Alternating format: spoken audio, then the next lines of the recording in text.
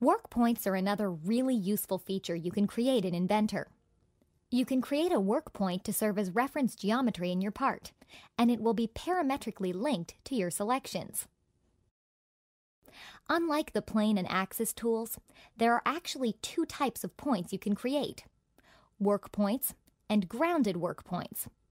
We'll go over work points in this lesson, as well as all of the types from the drop-down, and in the next lesson, we will cover grounded work points.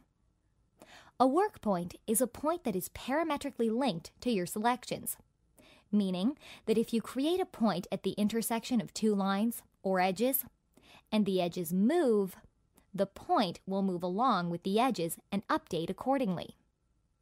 Just like planes and axes, you can use the default point tool to create any of the point types listed in the drop-down, except for grounded points. Just activate the tool, select your references, and Inventor creates the work point based on your selections. Let's go through all the individual types. Again, they are all very straightforward. The first type of point you can create is on-vertex sketch point or midpoint.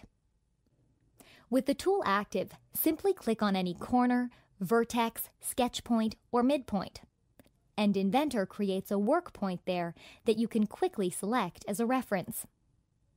You can select 3 intersecting planes or faces, and a point will be created where they all intersect.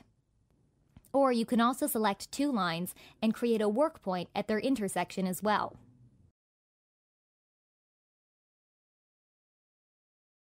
You can also select a plane, face, or surface, along with a line or edge, and create a point where they'd intersect.